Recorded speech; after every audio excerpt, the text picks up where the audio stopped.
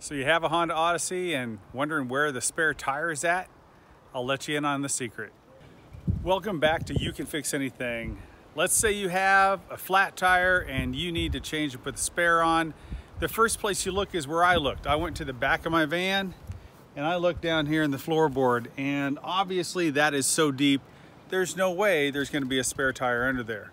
And so the next place I looked is I actually folded these back seats down into the stowaway area here and looked on the floor there, no dice. And so the next thing I did is search a little bit further. Let me show you where I found it.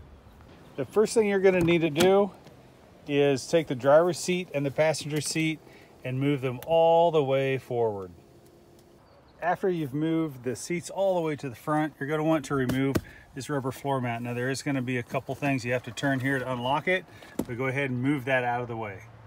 So as you pull this out, what you're going to reveal is the little cover that covers the spare tire.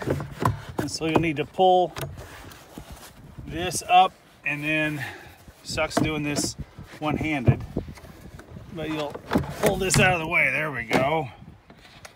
And under here, crammed under your console, is your spare tire and the jack and tools to change everything. That is where Honda engineers decided to put it.